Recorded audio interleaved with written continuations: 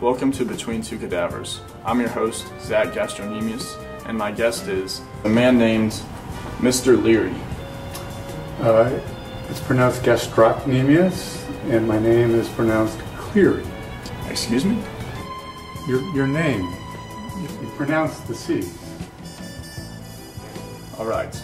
So I've always wondered, from which graveyard do you get the corpses?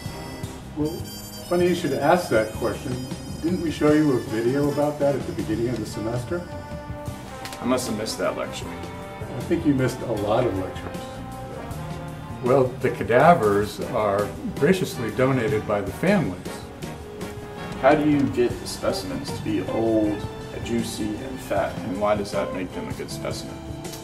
Well, I don't think I've heard that comparison, but based on that assumption, you might consider donating yourself at some time in the future. After seeing someone get baptized in formaldehyde, do you ever chortle a little under your breath? Only when it happens to you.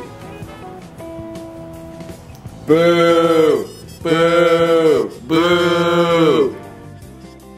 How do you recommend getting the smell out of your scrubs? Do you douse them in bleach or just burn them? Are you suggesting that you burned your scrubs after every lab? No one would even stand by me on the rail. They won't even let me on the bus.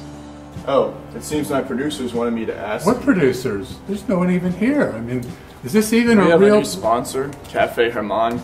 They bring you delicious baked potatoes. So, it's almost lunch. And where do you guys keep the grills? I think you're a little confused as to what we actually do in here. Yeah, I think I am. Let's say I'm having trouble with the practical. Would you throw me a bone? You should answer the questions to the best of your ability. But foramen ovale? Really? You must have really carried your tank during those dissections. I feel that my tank mates and I grew on a really intimate, personal level. Do you base tank mate partners on who would get along the least? You know, I don't remember seeing you during presentations. Was it you who replaced the brachial plexus with spaghetti? I must have not seen that one on the structure list. Speaking of tanks, how many nights have you and Miss Cleary spent in one of these bad boys? Identify! I would like to thank my guest, Dr. Leary, for Cleary. being here. You're a wonderful guest. Thank you for being so respectful. And when it's time for recommendations, feel free to not come by my office.